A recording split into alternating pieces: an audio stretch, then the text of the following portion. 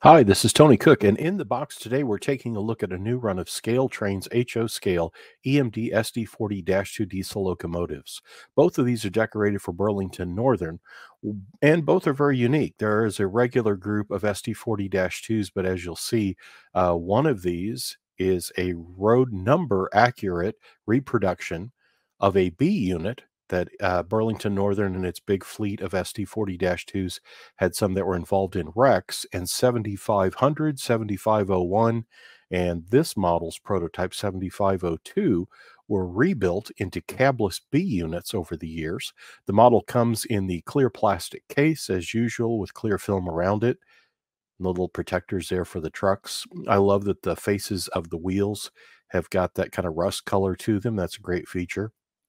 There is BN 7502 as a B unit. An amazing piece from ScaleTrains available in the rivet counter line. Look at that see-through detail there on the fans. The dynamic brakes move to the front. A high hood kind of put on there with the cab removed. Really an interesting piece. This is an SD40-2B, something that you might have thought would only be a kit bash thing you'd see at a rail prototype modelers meet, and there it is as a fully assembled model from ScaleTrains.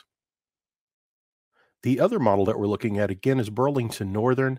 This is an SD40-2, but it's set up with loco control features.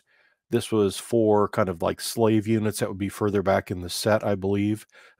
As you can see there, there's a couple of ACI plates that you can add if that fits into your era. The SD40-2s roll in about 1972.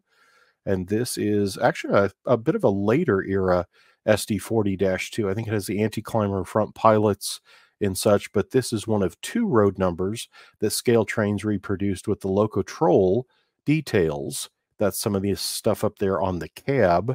And yeah, as you can see, there's an anti-climber pilot. So it's a bit of a later phase SD40-2.